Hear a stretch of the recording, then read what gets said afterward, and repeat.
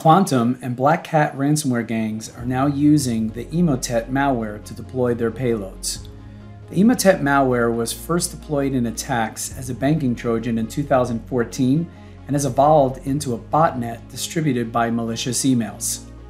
It is mainly used by the TA-542 threat group, aka Mummy Spider, to steal data, perform reconnaissance, and move laterally through victims' networks, as well as deliver second-stage malicious payloads.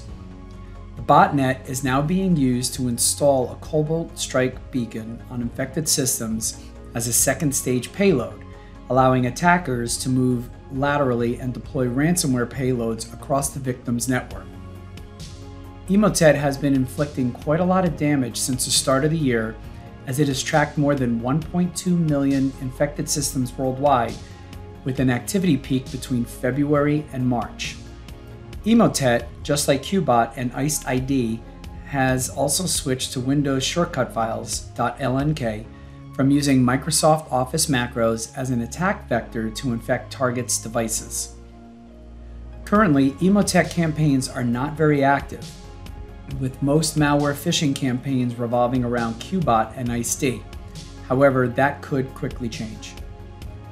Acronis Advanced Email Security detects emails with malicious attachments or malicious URLs and filters them automatically. Active Protection, included in Acronis Cyber Protect, detects and blocks ransomware, and the behavior detection engine protects against malware like Emotet and others.